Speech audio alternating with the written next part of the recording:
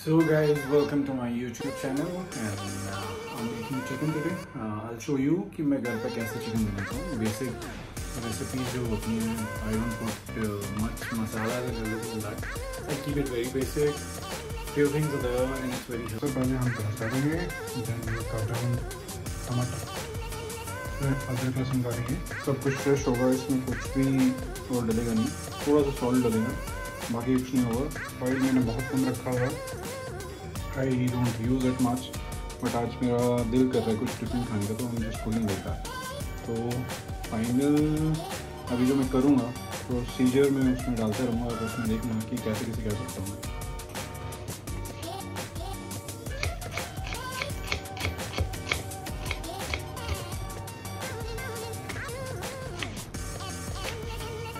मैं इसके बहुत छोटे पीसेस ले रहा हूँ क्योंकि ये थोड़ा जल्दी गल जाएगा. अगर मैं बड़े पीसेस करूँगा तो उससे कुक होने में ज़्यादा टाइम लगेगा.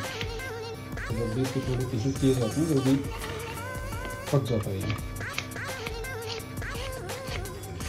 और ये रेडी है, ऑलमोस्ट डन. अनियंस सबसे पहले हम डालेंगे इसमें काला जीरा.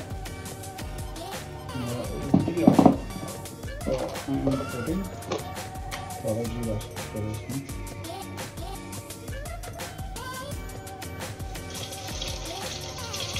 I like the taste of काला जीरा. तो वो तो कुक हो गया क्योंकि ऑयल ऑलरेडी बहुत गर्म था.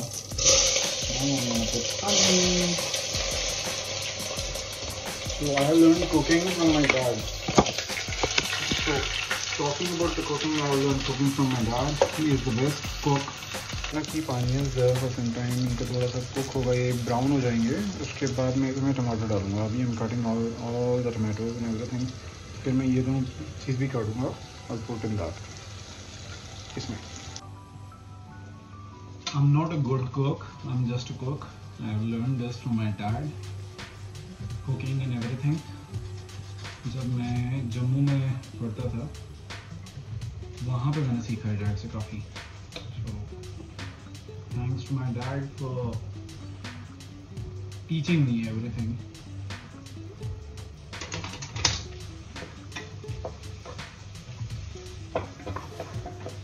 Onions brown नहीं हुए हैं. It will take some time. तब तक हम काटते हैं. हमने जिंजर तो इसमें डाल दिया है, तो हम इसमें डालेंगे लहसुन. इसको साफ करना सबसे डिफिकल्ट होता है, बट ट्राई अच्छे से साफ हो जाए. ऐसे बड़े पीसेस हैं तो इजीली हो जाएंगे.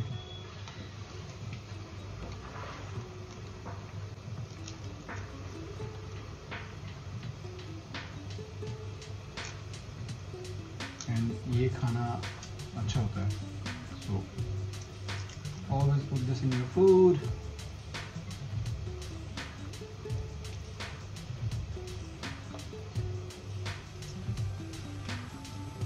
It's very hot here. It's very hot here. I'm sweating like hell.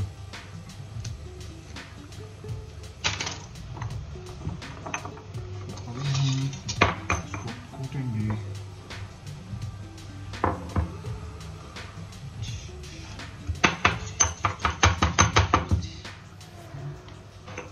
पहले इसमें सॉल्ट डाल देता हूँ थोड़ा सा ताकि अनियन अच्छे से ओवर कुक करें. Where is the salt?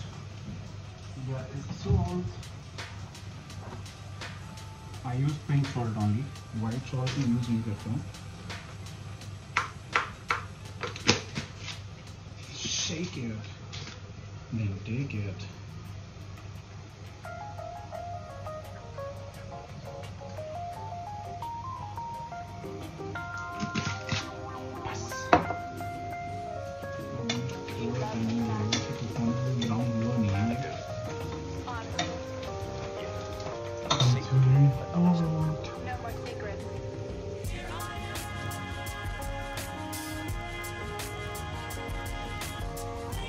Food will be tasty and खाना बहुत अमेजिंग बनता है इसके बाद.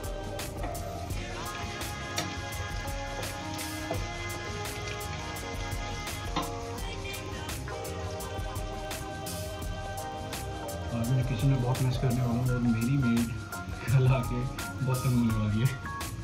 तो हमारी जो अनियन है वो ऑलमोस्ट ब्राउन हो गए हैं, थोड़ा और लगेगा। And then I will put few more things in this. I will show you guys. मैंने अभी इसमें ये डाली है, it's a homemade tikki. There's no artificial thing in this.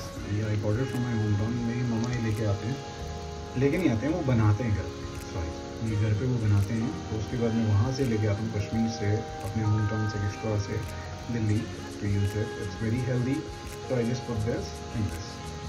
And a bit of turmeric. It's very good for your health. Haldi powder. I always put a bit of haldi powder in this. For the tomato to be in. चलो अंदर जाओ, अंदर जाओ। वो They're not going. Go. जाओ यार, नहीं जा रहे हो। मैं रखता हूँ अभी। इसमें सब कुछ हो चुका है। I will wait for the piece to get ready. इसका पेस्ट रेडी होगा।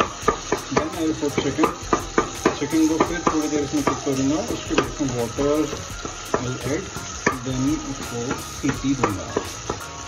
इसको प्रेशर पर रखेंगे, इसके बाद कुक होने के लिए। अभी तो ये कुक हो गया थोड़ी देर। Sweating like hell. Sweating is good though. Chicken को मैंने वॉश कर दिया अच्छे से, यू कैन सी बहुत साफ है। सो उसके बाद अब ये घुसेगा इसमें। I am just waiting for more 5 minutes I think. उसके बाद चिकन इसमें डाल दूँगा। चिकन अब इसमें डल गया है, अभी ये कुक होगा थोड़ी देर के लिए, उसके बाद हम इसमें पानी डाल देंगे। कैसा लगा आप लोगों को चिकन, बताओ कमेंट्स में। So you all know the sound. What sound is this? Right, means my chicken is almost ready. Oh, it's time to open. बड़ा गरम है यार। इसको ओपन करता हूँ, दिखाता हूँ कि क्या हुआ है इसके अंदर। कुक चिकन रेडी हो गया, दिख तो अच्छा रहा है। अब इसका देखते हैं कि टेस्ट कैसा है। सूप रेडी हो गया और चिकन भी रेडी हो गया। Let's go and have it.